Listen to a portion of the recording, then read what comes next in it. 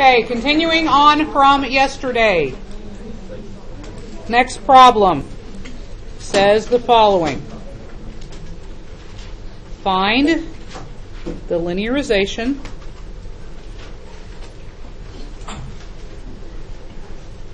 of f of x equals the square root of 1 plus x at x equals 0, comma.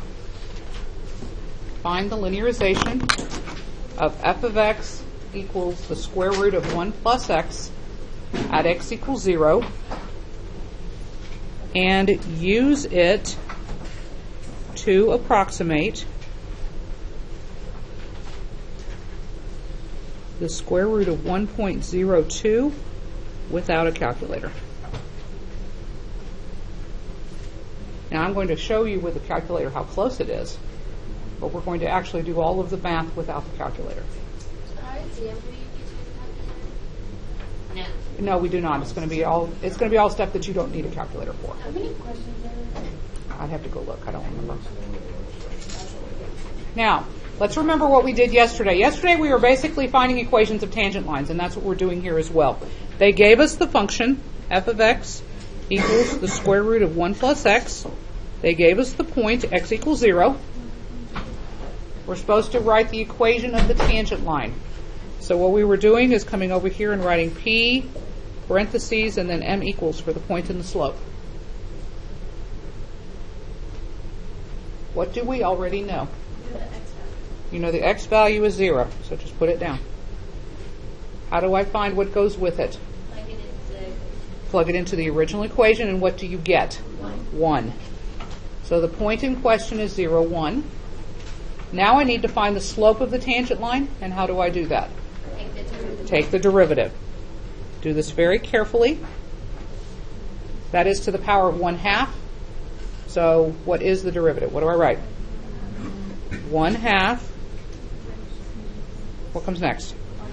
1 plus x to the negative 1/2 times the inner derivative, which is 1. Okay, I want to clean this up a little bit. Since I have something with a negative exponent, I'm going to go ahead and just write a fraction. 1 over 2. That goes in a radical on the bottom. 1 plus x. And that's about as clean as I'm going to get it. Am I supposed to set this equal to 0? No.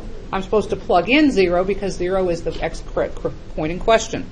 So f prime of 0 equals 1 over 2 square roots of 1, which cleans up to be 1/2.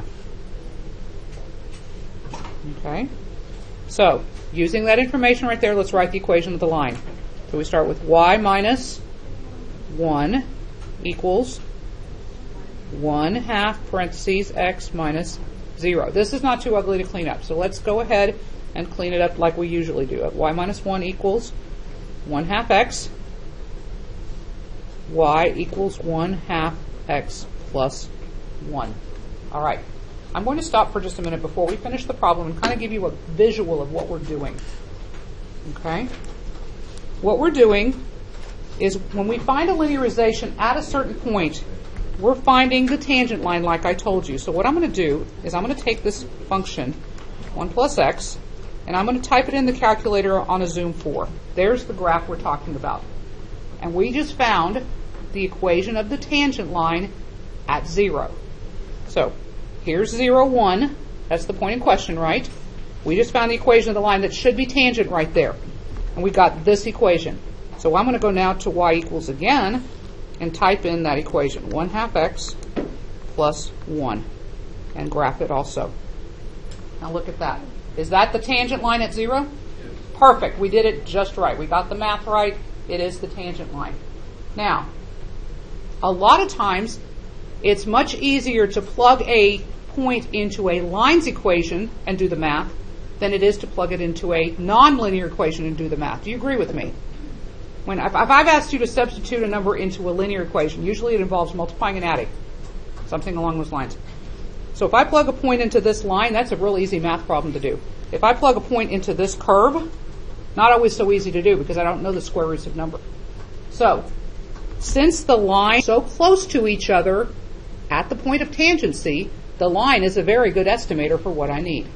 So watch this. I'm going to zoom in at 1. So I'm going to scroll up to 1 and zoom in. There's the curve. There's the line. So if I stay close by, aren't the line and the curve going to have pretty much the same y value? Yes. So watch this. I'm going to trace out to another point. Oh, I can't do it yet because I haven't told you what point we're going to do. But as long as I stay close by, here's the square root graph. Look at that y value. Look at that y value. See how close they are? You see how close they are? So the whole point of linearization is to be able to give you a y value that's really close, even though it's not exact. Okay? So, yes, we're using a calculator. Yeah, that would be a lot easier to do. But if you had to plug something into here versus plugging it into here and get a decimal, I'd rather plug it in the line. Work's going to be a lot easier. Do you agree with what I'm saying? Okay. So now, here is where it gets a little tricky for this problem. Okay? So, to find the square root of 1.02, we will estimate with that equation right there. But here is what the tricky part is. What do we plug in for x? Okay, you've already figured it out. A lot of people would think, oh, that says 1.02, so I plug in 1.02, because yesterday, when we had a square root of 123 in there, what did we plug in? 123. But the equation's different now. Look at this and look at this. So if I want what's under here to equal this, what should I plug in for x? 0.02, not 1.02. Do you follow what I'm saying? Okay, so x is 0.02 this time, not that whole thing that's right there. Wait, do I need to say that one more time? Yes. Okay. Some of you are seeing it, some of you are not. Let me say it another way. Okay? You can actually mathematically figure this out. You look at the equation that you're given.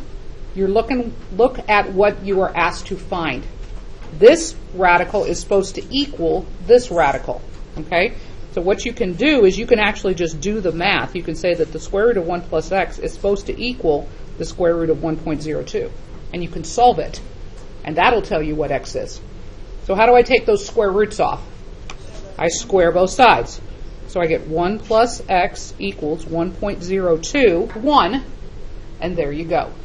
Yes, ma'am? So they just give you the approximate the y value, which is the square root of 1.02? We're going to use this line to approximate the square root of 1.02. Okay. Okay? Because without a calculator that's and a square root table, that's impossible. Yes? Okay, real quick. All right, so now we need to take this decimal and plug it in there and see what we get.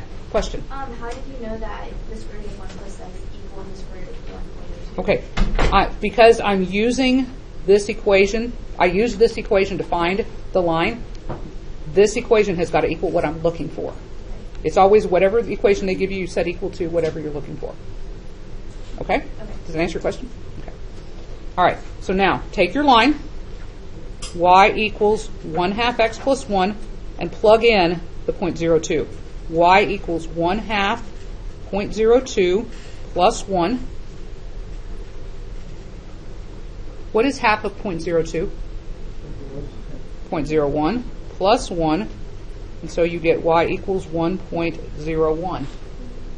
Okay, so according to the line, that is the square root of 1.02. Okay, the approximation of the square root of 1.02 is equal to 1.01. The exact value of 1.02 is exactly equal to, let's make that squigglies, because that's approximately equal to that. Now, let's bring the calculator back, and let's find out exactly what the square root of 1.02 is and see how close we are. Look at that. Is that pretty close to 1.01? That's very, very close. So it says that it's 1.00995.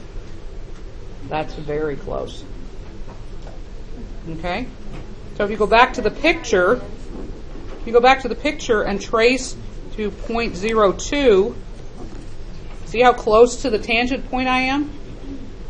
There's the curve's exact answer. There's the line's answer. They're pretty darn close. You see that?